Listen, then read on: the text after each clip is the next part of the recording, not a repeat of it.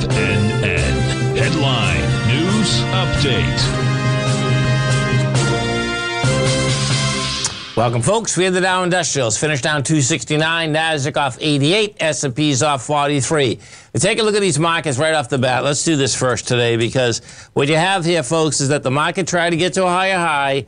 It should have been able to get to a higher high, like big time, because what it had done yesterday is this.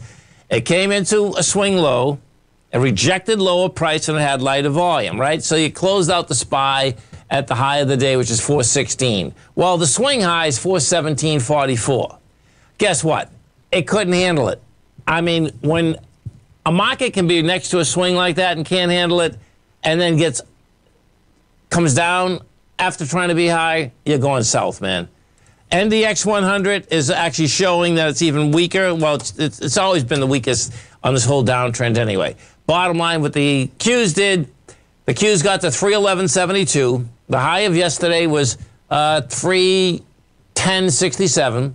Yesterday we had 44 million shares. Guess what? 37 million. So you get over the high, you closed underneath it, you had lighter volume. That's saying downtown we're going, man. This market's waiting for the CPI. But what's going to be intriguing here is this, is that the way this is set up is that now you're going to have the futures probably going south tonight. And this is what's really wild, so check this out. Because we're going sideways so much, that's actually going to give it a chance, again, to go up on Friday on the CPI, you know. So the real kicker is like, what do these futures do tonight as to how we set up on Friday morning? Because there's no doubt that we haven't done anything right now in the 7 trading days.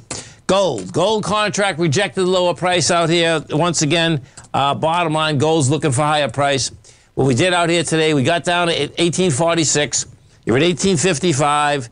Rejected lower price, had lighter volume, all of the above. NDX, I mean, not the NDX, the dollar index. Now, dollar index, bottom line, got up to a price point of 102.776 and basically kind of laid there, you know. So the dollar, once again, is going to try to, you know, get up and over this 102.731, which is 200 ticks. If it can't make it, this has the makings of a nice ABC structure on the way down. That's what's happening.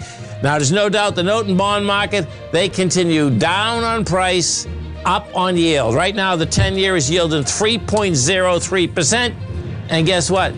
We're still at a Fed fund rate of 1. The Fed funds rate, they want to push it up to 2.5%, folks. Have a great night, folks. Have a safe night. Come back and visit Tommy tomorrow morning. Kicks us off 9 o'clock in the morning. It's a great show, folks. Great way to start your day. Okay.